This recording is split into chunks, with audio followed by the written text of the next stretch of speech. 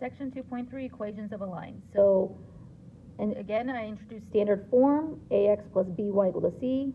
And then we have our slope-intercept form, which is y equals mx plus b. The m represents the slope. The b is your y-intercept, so it's the ordered pair 0, comma b being any value. Slope formula, when in standard form. If you're given the equation in standard form, the easiest way to do the slope formula of it is do negative a over b. So whatever the standard value is, take the a value, which is a coefficient, make it negative, divided by the b value, and then be careful of your signs. If it's a minus, you need to include it. So example 1 says we are given 3x plus 4y equal to 4. Write it in slope-intercept form, then identify the slope and y-intercept. Since they want us to rewrite it in the slope-intercept form, you're taking your original equation, and we're solving for y. So subtract your 3x over,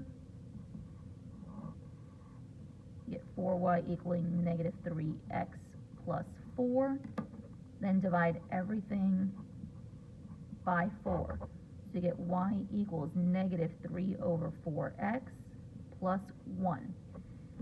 So here we are in slope-intercept. Then it said identify your slope and then your y-intercept. So our slope is negative 3 over 4, because that's the m value attached to x. And then your y-intercept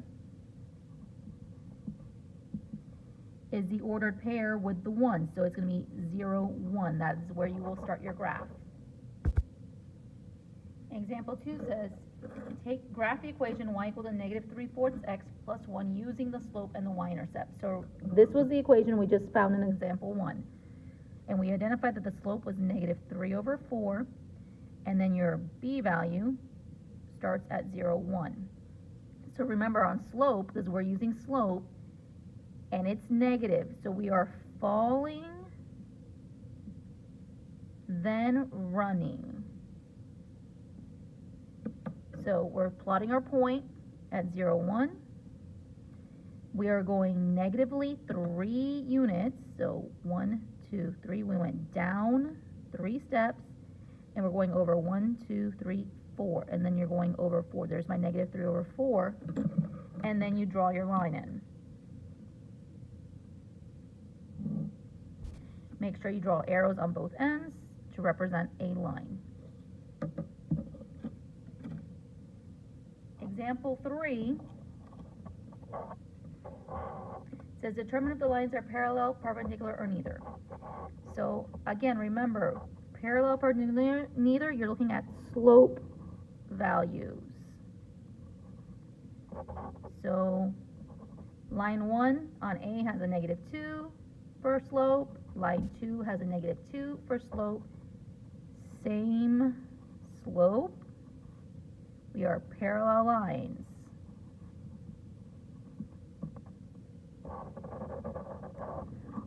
On B, it says 2y equaling negative 3x plus 2. First, rewrite it by dividing by 2. So you're getting y equals negative 3 over 2x plus 1. So the slope of the first one says negative 3 over 2.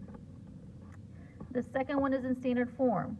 Since it's in standard form, I'm going to use the find slope by writing negative a over b. The negative 4 is the a, the 6 is the b. So we get negative of negative 4, because it's negative to begin with, over the b, which is a 6. We get positive 4 over 6, which reduces as 2 over 3. So slope 2 is 2/3. And when we look at them, negative 3/2 and 2/3, they're opposite reciprocals, which means we have perpendicular.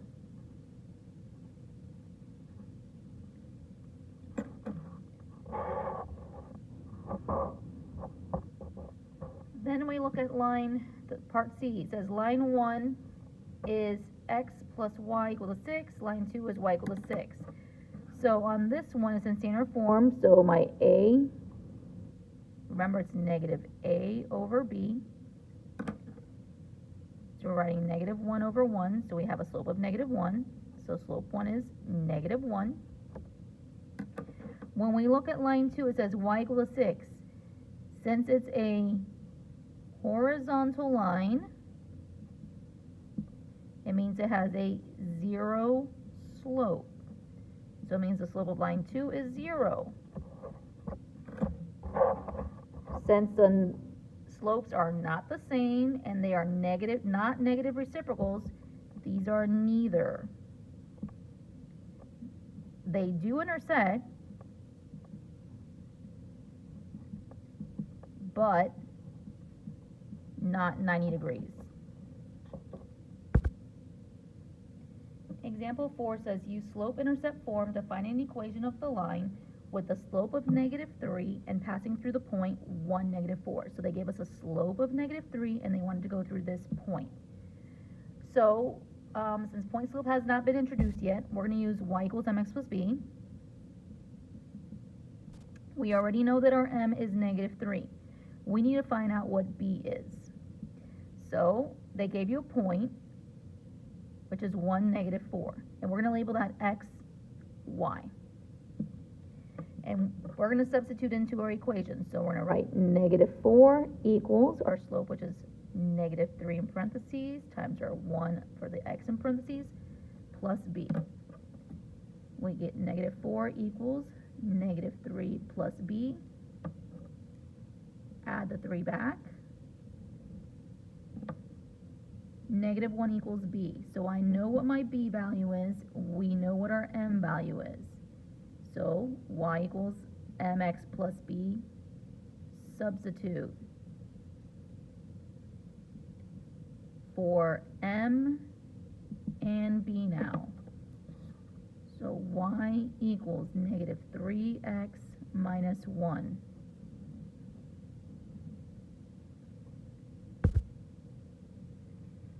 Point slope formula is in the form of y minus y1 equals m parentheses x minus x1.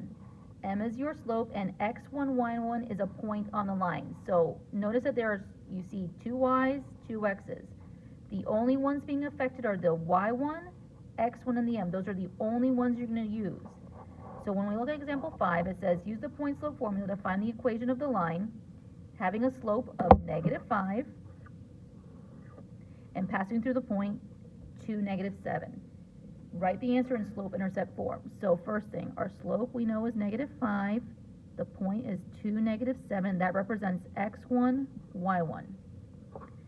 So and it said to use point slope.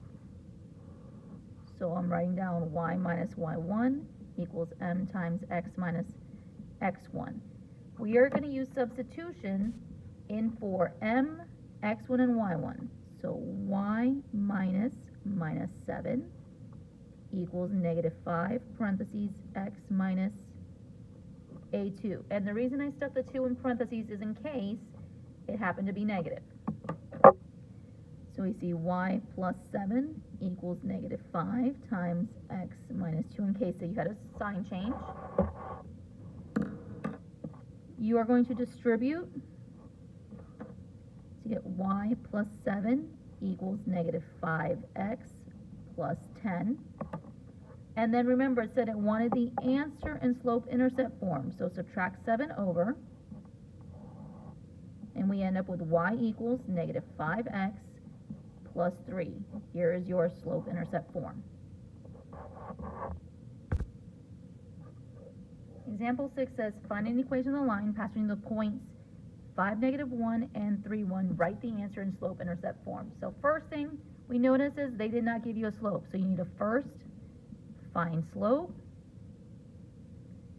then use point slope to go to y-intercept. So we're going to find our slope first, y2 minus y1 over x2 minus x1. And what I'm going to do with my points, 5, negative 1, and 3, 1, here's my x1, y1, x2, y2. So we get 1 minus a minus 1 over 3 minus a 5. So 1 plus 1 over 3 minus 5. 2 over negative 2, which is a negative 1 for our m. And then remember, the point slope formula says it's y minus y1 equals m times x minus x1. Since here's my x1, y1, and that's the ones I'm going to use. So we're going to write y minus 1 equals our slope that we found, negative 1 times x minus a5. Minus causes it to be positive. In case there was a sign change, we just did this. Now we can distribute. So you get y plus 1 equals negative x plus 5, and then finalize by subtracting 1 over. So y equals negative x plus 4.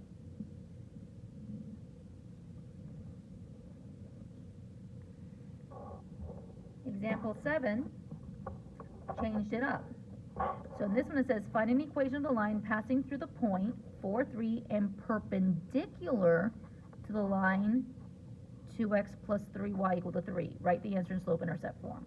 So they gave us a point, they wanted to be perpendicular to this slope, this equation. So first thing, we need to find the slope of the original. So we are in standard form, 2x plus 3y equal to 3. Since we are in standard form, I'm going to use negative a over b to find the slope. So it's negative of 2 over 3, so negative 2/3.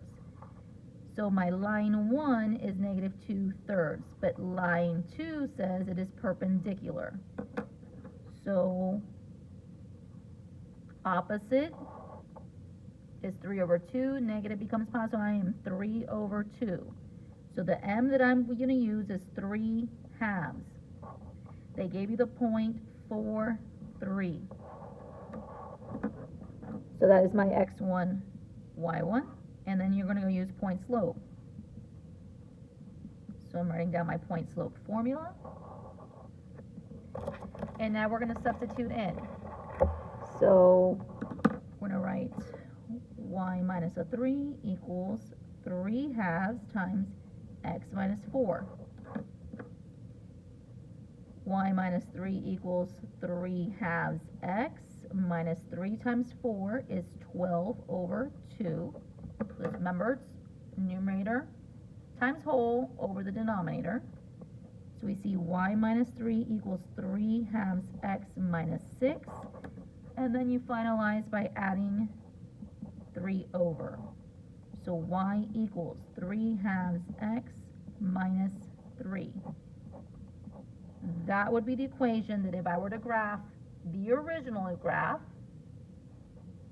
and the new graph, they would intersect perpendicular to each other at